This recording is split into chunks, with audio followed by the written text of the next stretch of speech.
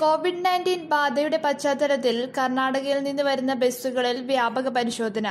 തൃശൂർ-പാലക്കാട് ദേശീയപാതയിൽ മണ്ണുത്തിയിൽ ബസ്സുകൾ തടഞ്ഞാണ് അർധരാത്രിയിൽ പരിശോധന നടത്തിയത്. ആരോഗ്യവകുപ്പും മോട്ടോർ വാഹന വകുപ്പും സംയുക്തമായിട്ടായിരുന്നു പരിശോധന. അർധരാത്രി തുടങ്ങിയ പരിശോധന പുലർച്ചെ വരെ നീണ്ടു. ആകെ 30 ബസ്സുകളിൽ നിന്നായി 768 യാത്രക്കാരെയാണ് പരിശോധനയ്ക്ക് വിധേയരാക്കിയത്. ഇതിൽ ദോഹയിൽ നിന്ന് ബംഗളൂരുവിലെത്തി അവിടെ നിന്ന് ബസ്സിൽ വന്നിരുന്ന ഒരു യാത്രക്കാരൻ ആരോഗ്യവകുപ്പിന്റെ നിരീക്ഷണത്തിലാണെന്ന് അധികൃതർ അറിയിച്ചു. യാത്രക്കാർക്ക് യാതൊരു ബുദ്ധിമുട്ടും ഉണ്ടാക്കാതെയായിരുന്നു പരിശോധന.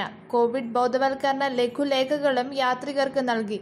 ഗൾഫ് രാജ്യങ്ങളിൽ നിന്ന് നെടുമ്പാശ്ശേരിയിലേക്കുള്ള വിമാന സർവീസുകൾ കൂട്ടത്തോടെ റദ്ദാക്കിയതോടെ കേരളത്തിന്റെ വിവിധ ഭാഗങ്ങളിലേക്കുള്ള യാത്രക്കാർ ബംഗളൂരുവിൽ വിമാനമിറങ്ങി കേരളത്തിലേക്ക് വരുന്നുണ്ട്.